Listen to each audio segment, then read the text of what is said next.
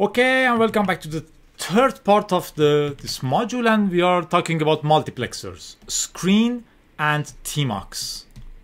Both are very useful. You should know at least one of them and use it. Screen is older. tmux is kind of a screen on steroids. So I prefer tmux. I'm very happy with tmux. I use it in most of my videos for my ordinary life on my servers, whatever. So tmux is better, but the screen is more popular. In most of the distros, we used to have screen installed by default. What these do? What's the problem? We learned how we can start if we have one shell. For example, we SSH to a server.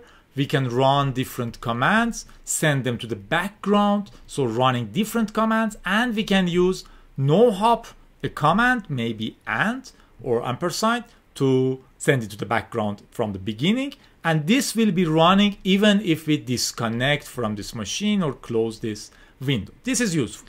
But the problem is, next time when you connect to the same machine, you have to open new windows, start new monitoring and everything, and even controlling this is difficult.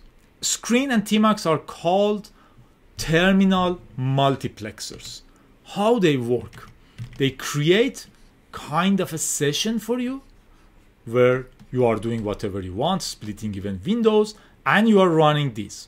Then you can disconnect from this session, detach from it, log out from the system, come back tomorrow, go to the next system, and reattach to the same screen. Same things are running there, same things are configured there, your monitoring is working and everything. These are super useful. I will show you the screen first, then we will go to the tmux, and I give you a hint why this is super useful for myself. How it works? You have a session, SSH somewhere, connected somewhere, sitting in front of your keyboard, and you run screen. Wow.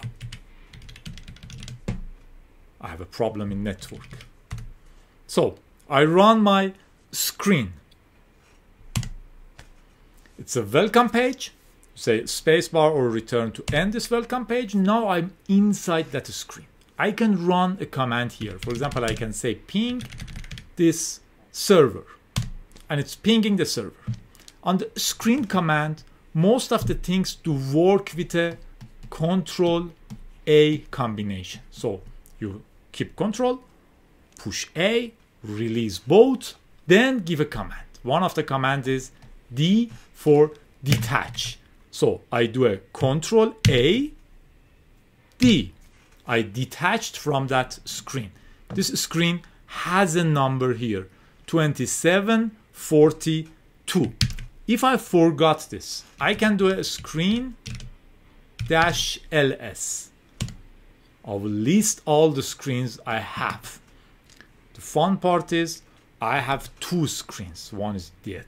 I was using it myself. So this is 2742, my screen. I can reattach to it. -r 2742. I'm back in the same screen. It's trying to ping a host, and I have network issues, as I've told you in the previous video. So I can Control-C, break it. I'm inside my screen, if you remember. I have different commands. All work with the Control+A combination. Then release this and do one of these. D was for detach. Pipe is for splitting like this, and S is for splitting like this. You can split your parts. It is called focuses when you are splitting like this. With tab, you move in different focuses, and with N and P, you go to the next and previous windows. Let me show you. Not very interesting, but main part of a screen is what you saw. You start a screen, you run a command in it, detach from it, and it will be kept running like it. But let's do it. Control-A, release it, and the pipe. This will create a new focus on the other side. If I want to go to the other side, Control-A, then tab. Now I'm on the other side. Control A, C will create a new session here, new window here technically. So I can run another command here, for example, top for my monitoring. Then I can do a Control A, tab, I will go to the next focus, and I run my same ping here. And I say interval is 10 seconds. Do a ping every 10 seconds. Now I can detach. Control A, detach. Okay, this is the number, ID number of my screen. So I can log out, I can come back tomorrow, whenever, next year, and say screen retouch to 2742. While nobody has killed this screen, the server is not restarted, and the screen session is running. I retouch to it. Everything is not exactly the same. I have my first window, but where is my second window? I opened it in another focus. So I can go to the next window. Control A, N for next. Now I'm on my next window. The other command is running here, which was a top. Control A, N, next. Okay, same as the previous one because I only had two. I can create another focus. Control B, capital letter S to split it. Control A, S. I'll split it like this. Control A, tab. I went to the next one. Control A, N. Next one, open it here. It's the same one. Control A, next. Okay, next one here. Here, you can see how I'm working with it. Not super convenient. It's kind of difficult, but it works. That's why they invented the tmux. But before that, let's have a look at the Control A, D. I detached it. Let's have a look to the keys. You saw this. I'll work with Control A. Use Control plus A, release it. Then with this one, you split vertically. Shift S, it's practically capital S, horizontally. Split and create a new focus here. With the tab, you move between different focuses you created. The next one, with C, you create a new window here in this focus. So these are windows. Focuses are what you are creating at the moment and putting windows in them. With D, we detached. With N and P, next and previous, we were loading next and previous windows in the current focus. The slash, or backslash, backslash will kill all processes window and terminate the screen. K will kill current window. Okay, next is tmux. Because of that ugly network issue, I'm running it locally on my machine, no difference. It's not a Linux specific thing. I'm on a Mac. And you have to install it in most of the cases. It's not part of the default distros. And when you run it, you are in a session like this. Again, it's a terminal multiplexer. It's a screen on steroids. So instead of Control A, which you had on the screen, now I have Control B. Push Control B, release it, then D will detach. You can do splits. Let me write them like this so you know which one does in what vertical or horizontal. Let's start with this one. Enough for us at the moment. So in the tmux, I run some command here. Interval is 10. I can say Control B, percentage sign. It will split it. I can say top here. It's running top. Control B, double quote. Split it like this. When I want to move between them, Control B, this side will go here. Control B, that side will go there. Control B, up will go here. Very logical. And when I want to detach, Control B, D. I detached from this session. I can say tmux ls. It will show me all the tmux sessions I have. And as you can see, this is my own machine. So I have lots of tmuxes running in most of my terminals.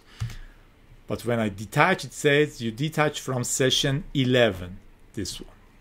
Only one window created on this date, so I can say which one is mine. I can retach to it or attach to it. I say tmux attach enough dash T11 to the terminal 11. So I'm detached here, attached again here, sorry, reattached here, and it's working. Why this is super cool? Because, for example, I have a server in one of the projects. It has a database, front-end server, back-end server, Kafka machine, whatever. I can even create new windows here. I have this is 0. I can say Control B, C, create a new window, BC. I created another one here. So I can put, for example, say, okay, I will split it like this. This is the program I'm writing, and here I'm running my program, for example, and testing it, for example. Then I can say Control B, 0. Not working, Control B, 0, it will go to the 0 because I had some other Control B's running. Control B0 will go here. Control B1 will go to my programming. So I can create different ones. One is connected to the database, one is monitoring, one is programming, one is testing, and just forget about the project. After 5 months, if they said, can you please add this feature, I will just connect to the server. If it's not restarted, if nobody messed up my tmux, I would connect to the same tmux session, and I can see all the different sections I was working on just like this.